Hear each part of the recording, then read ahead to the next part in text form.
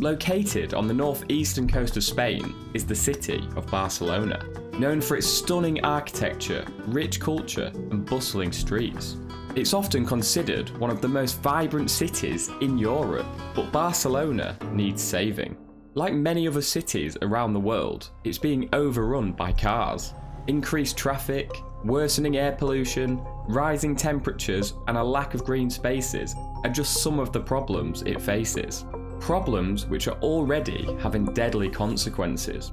The key to saving Barcelona lies within its iconic city design, a design which was formed in the 1800s. A visionary urban planner from nearly 200 years ago will be fundamental to the sustainable green oasis that Barcelona is on track to become. Welcome to the future of Barcelona, Superblocks. Before we can understand how Barcelona's streets are being saved, we must first understand how they were built. To do that, we must travel back to the 1800s. Barcelona was a bad place to live. There was rising discomfort in its growing population, confined to its medieval walls. It was limited, and it needed to change, fast. To put in perspective how bad it was, the mortality rate for people of better social stances was just 36 years old. The council ran a competition to design its expansion. This is where legendary city planner Ildefons Cerdà stepped up. This is a man who would go on to write a book called The General Theory of Urbanization. He knew what he was talking about. To plan the expansion of Barcelona, he carried out an extremely exhaustive study of living conditions. One of his findings shows how bad the expansion was needed in the city. He believed 6 cubic meters of space was needed per person. At that time, the working class had just 0.9 each. His study covered many other elements of having a successful, happy city, such as interior design and optimal street width for airflow. What you're seeing now is what Cerdà's plan looks like. The most striking and obvious thing is the grid design, which differs from other major cities which opt for a radial design. His choice of a grid design was a practical one. They are easy to navigate and they're easy to build on for further expansion. The choice would turn out to be critical for the future of Barcelona, which we will get onto later in this video. Diving deeper into the grid design reveals Cerdà's ultimate motive of equality. At the time, Barcelona had an exaggerated class system which determined where you lived, how you dressed, who you spoke to, etc. Cerdà wanted to dismantle this. He did not want to build outwards from the old city, as this would just create a hierarchy of sorts. Instead, he used a grid pattern to connect 7 smaller villages, which at the time were not of great significance. He forged a design which wasn't an expansion out of the city. Instead, it all became the city. It would be totally wrong to say Cerdà invented the grid system, but his was unique. Inside his grid, there were 3 different types of city block. These would combine in different ways to create unique, larger structures for green spaces. His expectation was that many of the city blocks would only have 2 sides, allowing for ease of access for pedestrians, and also allow for high quality airflow. Each block would have plenty of green space and be low enough to allow sunlight in. Schools and hospitals would be evenly distributed. Evidently, there was a core focus on improving quality of life.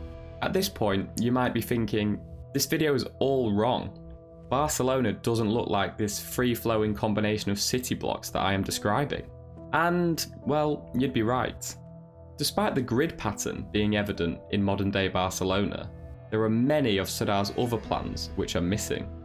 As you can imagine, like pretty much any plan for the greater good of the people, external pressures lead to modifications.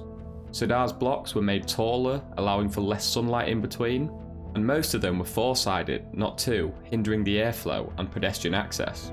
What you're seeing now is an example of one of Cerdà's blocks and how it ended up looking due to commercial demands. While Cerdà's high quality of life city plan did not materialise, it is a fascinating attempt at human urban planning, and it laid the groundwork for the future of Barcelona. So it's fair to say, Barcelona was saved by Cerdà, but its modifications in this growing world has meant Barcelona needs saving once more. In 2014, Barcelona and its surrounding municipalities consistently failed to meet the EU's air quality target. The air quality was so bad that it was causing 3,500 premature deaths per year. Another side effect of streets packed with cars is a lot of noise pollution. The Council of Barcelona once again needed to devise a plan. The goal was to have 81.54% of all journeys to be on foot, bicycle or public transport by 2024, and to reduce the traffic by 21%. But can a city really take its streets back from cars?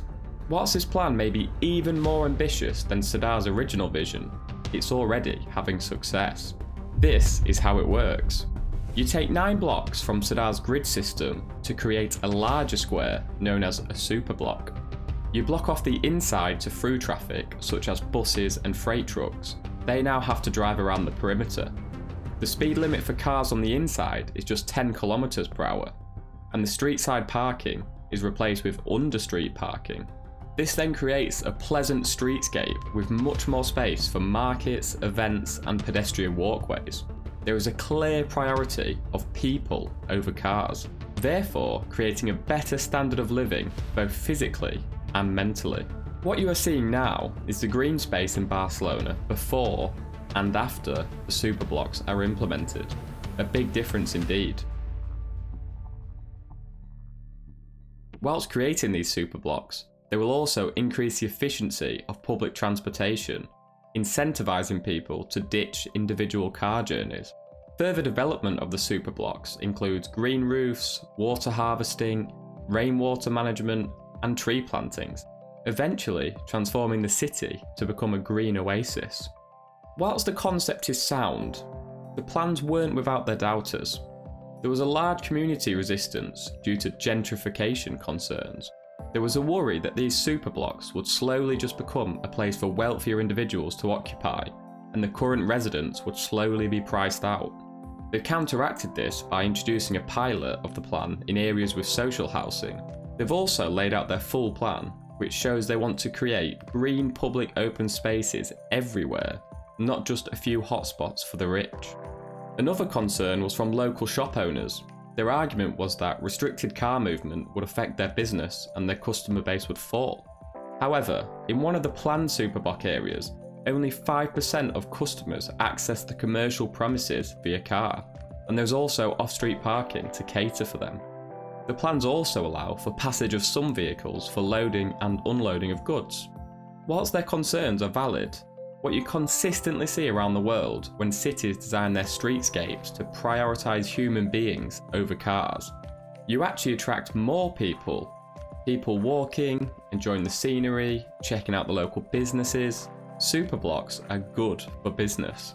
Regardless of the outcome, keeping people at the centre of decisions will be key, not just for Barcelona, but for all major cities as the world population grows. Gone are the days where each resident comes with a car. We must find innovative ways for people to live close together while supporting a healthy, low-emission lifestyle. And sometimes we must look to the past to find answers for our future.